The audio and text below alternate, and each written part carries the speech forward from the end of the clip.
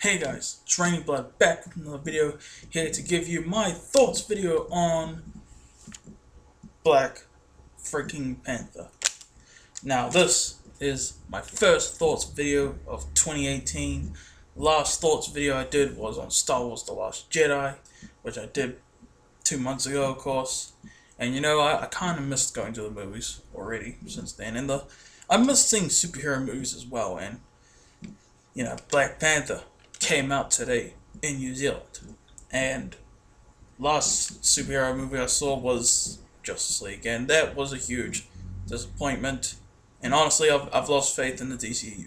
Okay, there's literally no reason to keep faith in them after that. But the MCU, man, you can just you can always have faith in them. Black Panther, another absolutely awesome movie for the MCU guys.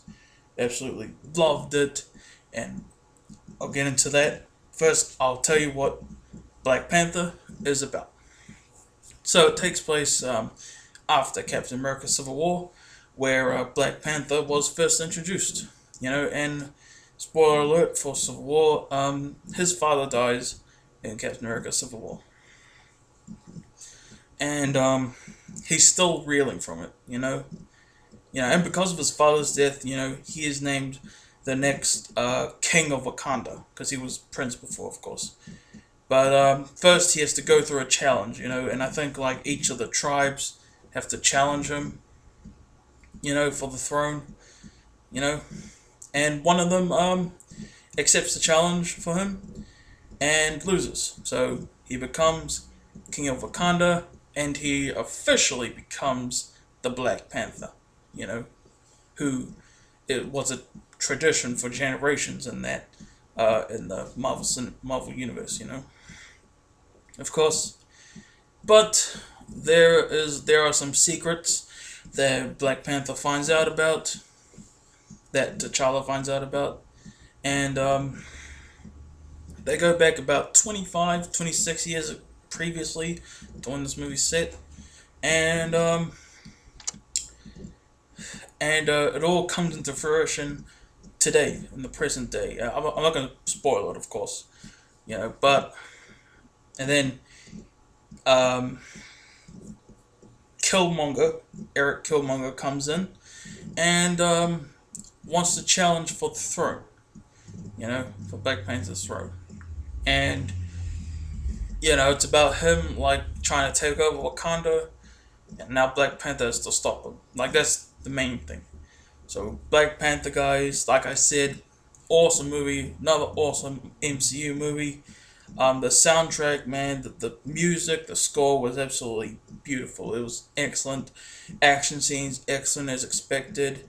Characters, there was actually a lot of character development in this, which was absolutely amazing. Both end credit scenes were were definitely needed for this, especially with the next MCU film being Avengers Infinity War. I can't believe that's the next one. The big one, the main event, the WrestleMania of MCU films is the Avengers films, That's the next one. I can't believe it. One of the end credit scenes, of course, sets that up a little bit. But Black Panther, man, it was absolutely awesome. Bit slow in the beginning, I'll say that. But once you understand everything, it becomes all good, And I love all the characters. The villain, Eric Killmonger, one of the best MCU villains to date. He is just awesome. Probably could have been in it a bit more, but I still freaking loved him, And